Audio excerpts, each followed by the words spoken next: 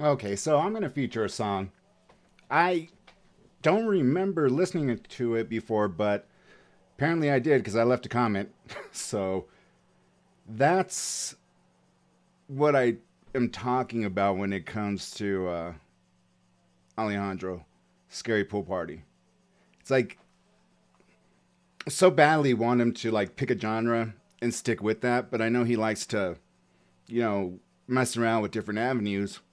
But that's where your fan base kind of really doesn't know or invest much interest because they're expecting one thing and you're doing another, and that's when somebody had made the comment like, it's artist integrity. Yeah, that's very true, but as his goal always was to make music, you're gonna lose fan base because you're trying out these different things. And it would be like if Eminem or Lil Wayne or those type of guys, you know them for rapping, hardcore raps or diss raps, whatever the case may be.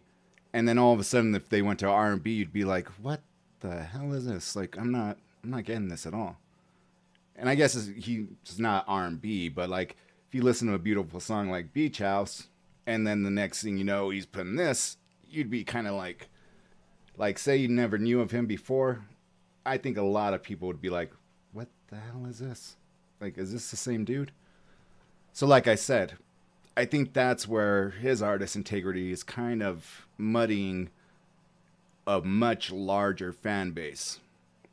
You just want to, like, if I could tell him, like, stick to one thing, have that longevity in the industry, because he could carve out easily a huge million, plus subscribers, all that stuff, and, and very easily. But I think his messing around and then putting it out there is what throws people off. And if I'm wrong, this is just my opinion, but this compared to like Out Loud or Beach House or all those other songs that are absolutely beautiful, like Yellow that he covered. Then if somebody were to tell me, "Did you know this is him?" I'd be like, "Oh God, no, really?" So give this a listen if you've never heard it before. See, to me, it's just because he's kind of let out his personality before, as far as he doesn't drink, he doesn't do drugs, he likes to play video games, he likes anime, all that kind of stuff that he put out there.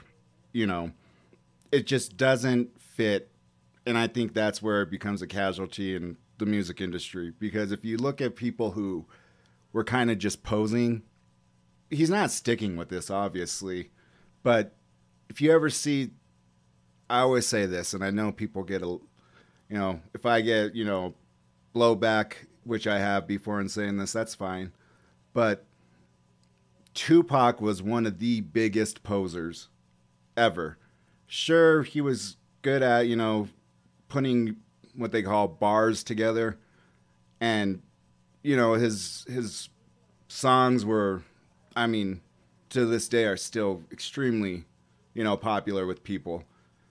He could use a rap to respect women and moms, and then on the next one come out and just rip it apart, doing the exact opposite. But the reason why I call him a poser is he never was a gangbanger from L.A. or New York out east. I mean, the dude, freaking, for his credit, went to I can't believe I'm gonna forget it now. Shoot, I'm gonna pause it right here and get the name. So yeah, I had to finally get it. Juilliard. I mean, he attended Juilliard. You have to be extremely talented. I don't take anything away from what he did talent wise, but when you start coming out and doing all this stuff that he did, he kind of brought this violence upon himself, just being boisterous. It doesn't end well for posers. Look at somebody like, I only discovered him last year because he did that collab with Eminem, but Juice World, I know he passed away from, in fear of what was it, the DEA at the Chicago airport where he just swallowed down 60 Oxycontin tablets. I mean, again, he was raised in the suburbs, great parents by all accounts. I mean, he was blessed with being able to do what he did. But when you start mixing that with, people that weren't raised that way, I mean, it falls back and blows back on you. And I'm glad that Alejandro here hasn't done that. But to get me convinced that, wow, this was a really good song would be very difficult just for what he has let his fans know how he really is. And being so humble, then you jump to this. It's kind of like, this is hard to listen to. My opinion again. Really well.